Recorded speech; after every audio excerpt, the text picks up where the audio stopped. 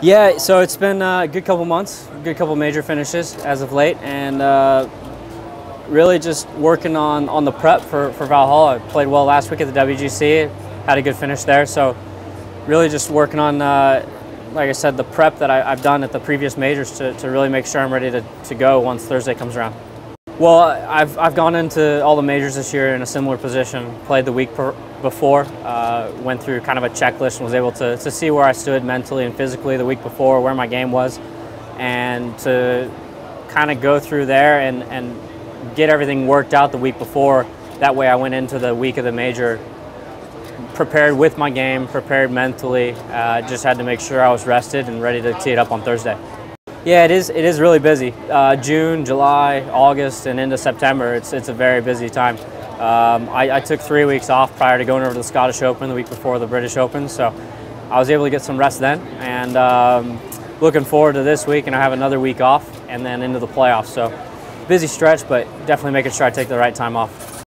A win here would be icing on top of the cake. It's been a great year so far. Obviously some great finishes in the majors this year, and put ourselves in position to be in contention at every major. So I'm definitely pleased with where I'm at. I'm a lock on the Ryder Cup team, so definitely a special year already, and this will just be icing on top.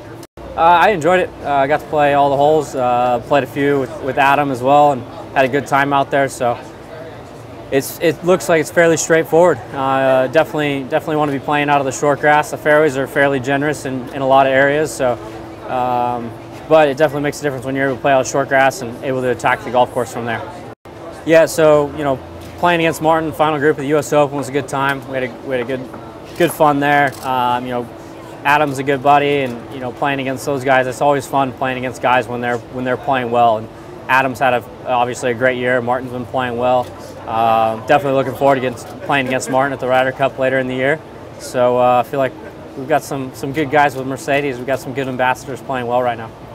Yeah, really looking forward to the Ryder Cup. I've never played at Glen Eagles, haven't been there, but definitely looking forward to it. It's going to be a fun week up there, and looking forward to spending some time with the team. Yeah, 2016 is a little ways to look ahead, but being able to play in the Olympics, playing for the country would be awesome. I guess it was never really a dream just because golf was never in the Olympics, so it's maybe a pretty current dream now to have a chance to represent your country. I know always watching the Olympics was always cool, and being able to see athletes go out and represent their country and have a chance to win a gold medal, and now with golf being in there, we have a chance to do that. So it'd be special to be a part of the Olympic team.